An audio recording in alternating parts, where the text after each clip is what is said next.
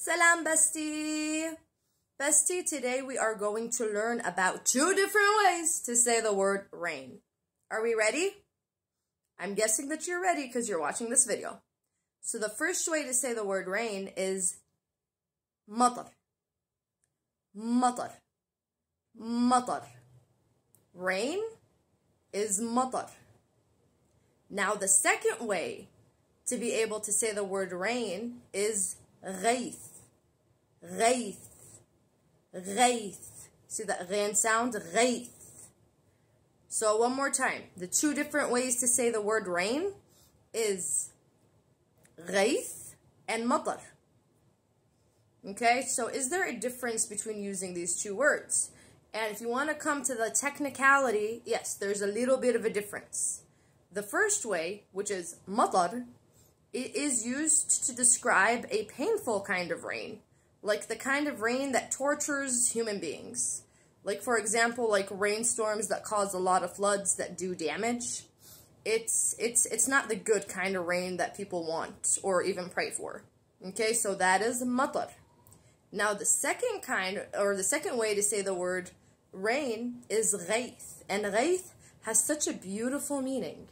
غيث, some people actually call their kid or their sons, they give them the name of غيث because it's such a beautiful word. So غيث also refers to rain, but it refers to the kind of rain that brings us blessings, you know, the good kind of rain that provides us with water, that provides us with like drinking water, showering water. It grows our crops, it's good for the animals, it's the pleasant kind of rain, it's the kind of rain that reflects blessings, it's the kind of rain that we pray for, versus the first kind of rain, which was matar, it's the torturing kind of rain, it's the kind of rain nobody wants to ever experience. But غيث is the good kind of rain, you know, just enough, peacefully, it's a blessing, it's a blessing to have that kind of rain, especially that our bodies and our entire livelihood really functions on water. So there you have it. You have 2 kinds of way to say the word rain.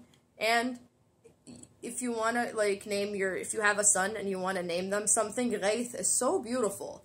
But do not name them matar. Okay, it is not cute to name your kid matar. Even if you have an animal like a pet, like a cat or a dog, do not name them matar. It's not the cute kind of rain. It's the kind of rain that causes like loss. You don't want to name any pet or any kid that. But غيث, it's so pretty, it's so beautiful. So till next time.